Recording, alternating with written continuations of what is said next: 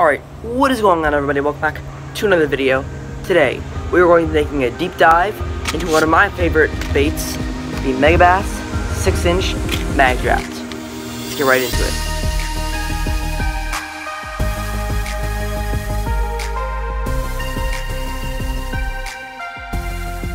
Alright, so the Magdraft it's by Megabass. Megabass is a higher-end Japanese company. Many of you probably know them for, first of all, how great the baits are, also how expensive the baits are, but these baits, the Megabass Magdraft, though it is a soft plastic bait coming in at $13, in my opinion, it's a good price for what you're getting, because on the outside it looks like a normal swim bait, but this thing has some features that makes it, in my opinion, much better than a lot of its competitors. So, the bait comes in at 6 inches long, and I hate to misquote, I think it's about 1¼ ounces, so you get away with it on something like a medium heavy rod, but in my opinion, you like to step up to more of a heavy. A flipping stick is not needed for this, nor a swimbait rod. You can throw it on a lighter swimbait rod with something rated from like 1/2 ounce or 3/4 to like 3 ounces, you can, but in my opinion, like a heavy action rod with a little bit more of a moderate taper is really all you need for this. It's a really good crossover bait if you're trying to get into some bigger swim baits without going crazy, going to something like the 8-inch Magdraft or the 10-inch Magdraft. So the 6-inch was just a really great crossover bait for me, getting it more into swim baits. Now the swimming action is what really gets me and makes me believe that this is such a special bait that I really do believe in. So as you can see on the outside, kind of looks like a normal swim bait, just kind of normal.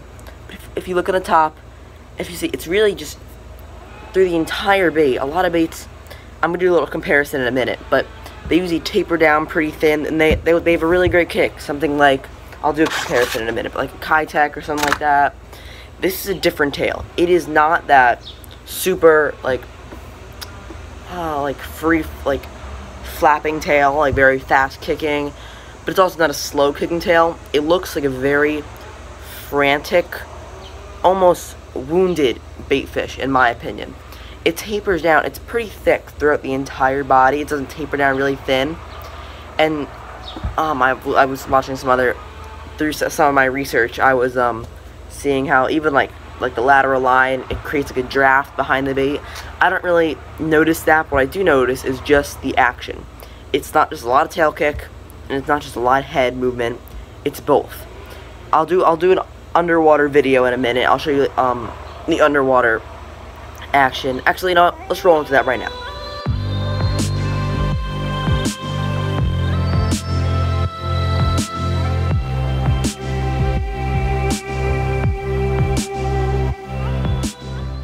So as you can see, it has a lot of head movement, but in return, the tail has a very tight, but not like wide kick. It has a very like quick, like that. It's very frantic as the head kind of moves like that, and it looks just so great in the water. And I think it's just, so I'll do a little bait comparison right now. I think it just looks, in the certain scenarios where I throw this a lot, it just really gives me that extra edge. So first of all, one of my other favorite baits, but I'm just going to compare it to it right here because it's different, is the Kitech. So this is the Kitech 5.8. It's probably the most similar size to the Magdraft. So that's a Kitech. And let's give you a new color. Let's go. Here we go. Go this nude rainbow color. Little small trout pattern.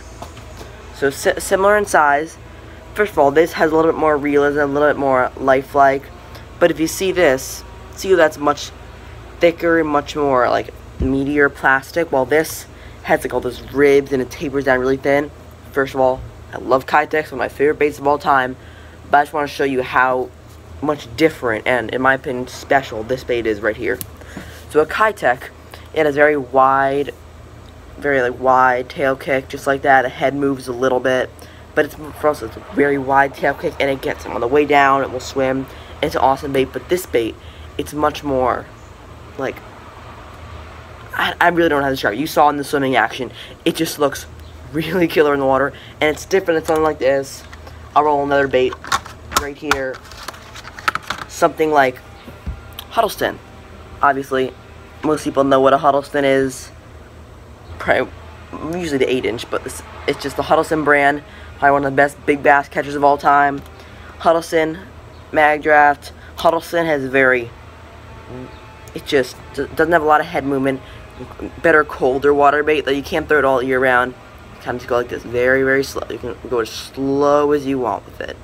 As slow as you want, and it's really not going to do anything. And the Magdraft, beat like a dead horse, but it's just a lot different. It's just very quick head movements, and just I think that it just really, really gets them when other baits don't. And if they're seeing a lot of things like Huddleston's, I would go with Huddleston, colder water. There's a little bit warmer water, while I will go into that in a minute.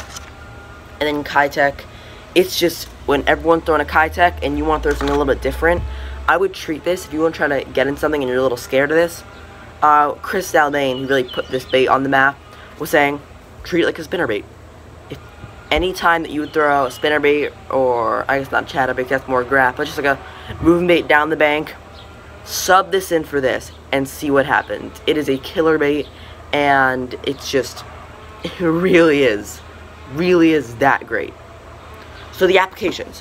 When I like to fish this bait, it's a warmer water bait. It's a warmer water bait for me. I wouldn't fish it in cold water because this bait, it has a sweet spot in the retrieve. If you go too slow, it doesn't really have the right action. Just kind of goes through the water like this, nothing really. If you go too fast, it starts getting too crazy. It may roll a little bit. But if you find that perfect speed, just like a nice, smooth, steady, semi-quick retrieve, but still kind of slow, it will have that perfect head wobble and that perfect tail. So, in my opinion, this is a better, warmer water bait. Anywhere from, you can fish it a little bit pre-spawn, but I would say around, yeah, like a little bit pre-spawn, post-spawn, summertime, fall, until it starts getting, I would say it's mid-50s and up. And this thing can work all through the summer. It's just a killer bait.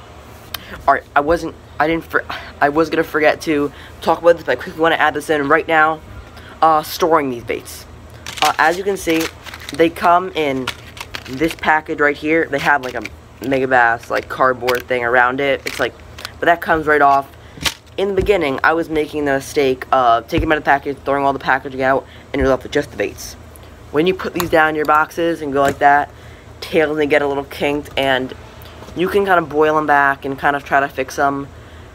But I just like keeping that awesome swimming action like it was right in the box, because if a bait like this gets kinked, it's so soft. Like, here we go. Here's another thing.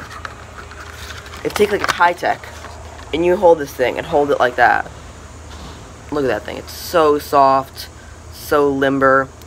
But then when you hold something like this, see what's much more rigid.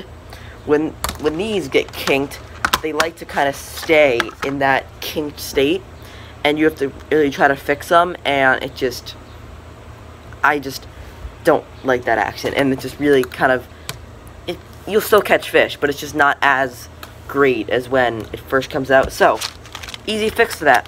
When you get the packaging, you don't need to keep all the cardboard.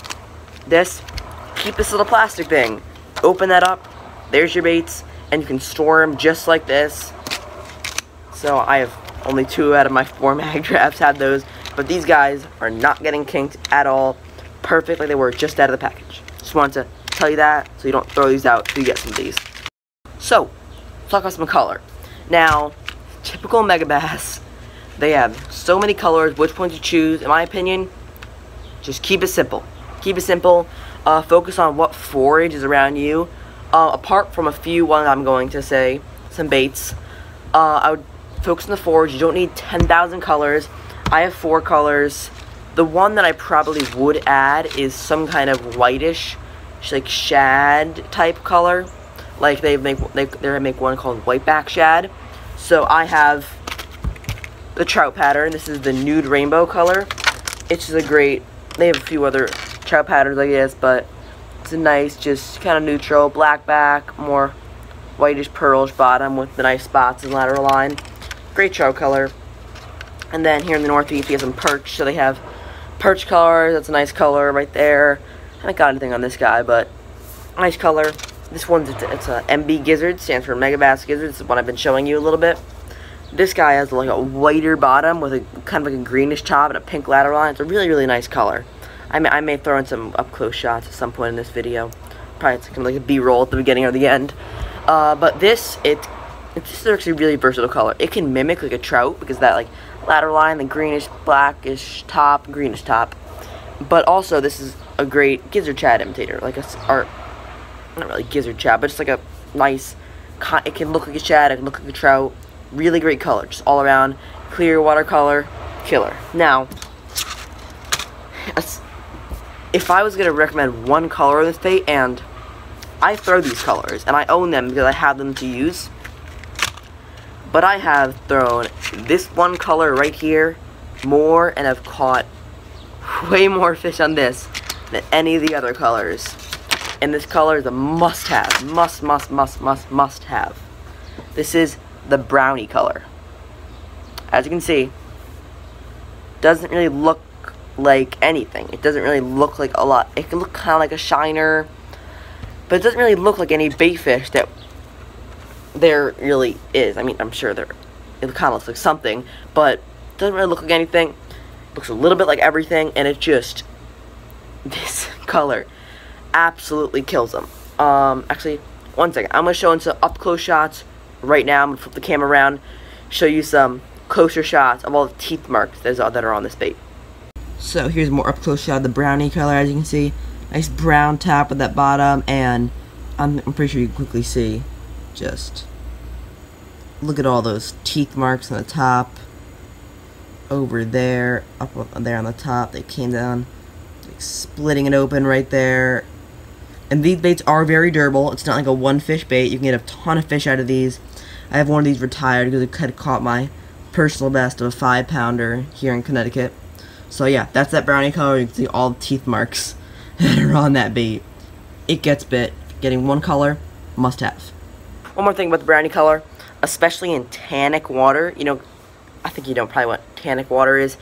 It's like still clear water, but it's like dark. Usually when there's a lot of pine needles, the water gets pretty tannic. This color glows. Not actually glows, but it just like stands out in that tannic water. And one of the first times I was throwing this, or not one of the first time, but one of the first time I really fished this in like really tannic water, I put this thing in the water and I'm like, wow, that is interesting. This thing just stood out so much, and within a half an hour, I hate saying this, but I lost something that was massive. Probably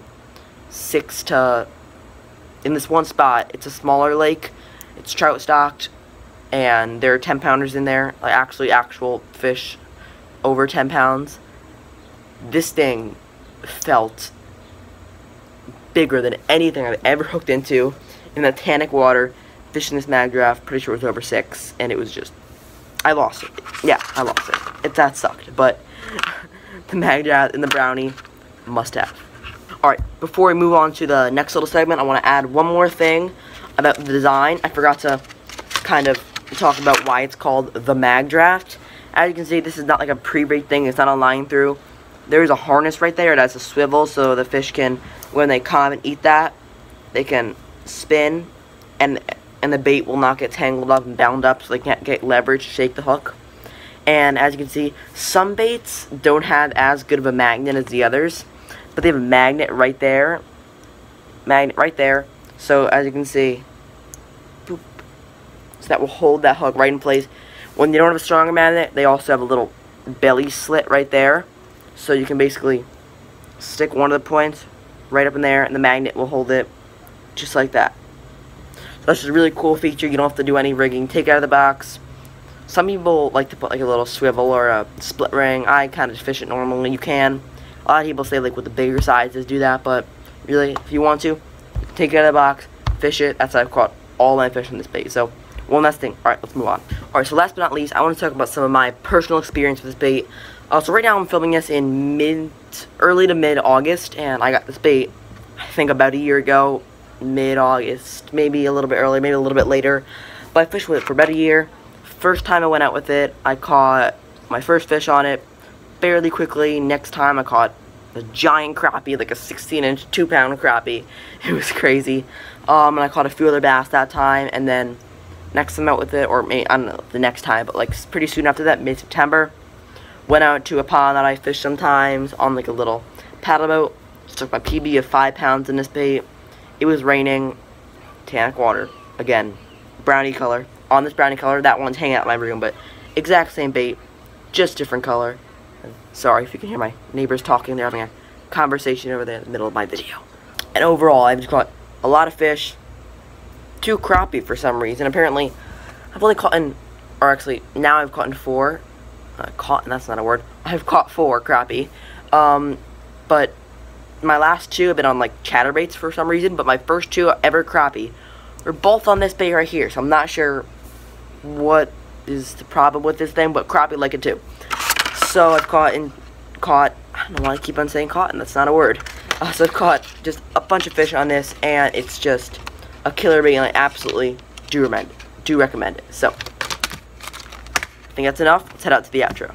Alright guys, so, that's going to do it for today's video. Hopefully you enjoyed this video, the review of the Megabass 6-inch Magdraft. So, if you enjoyed the video, hit that like button, subscribe to the channel, drop a comment down below, and we'll see you on the next one.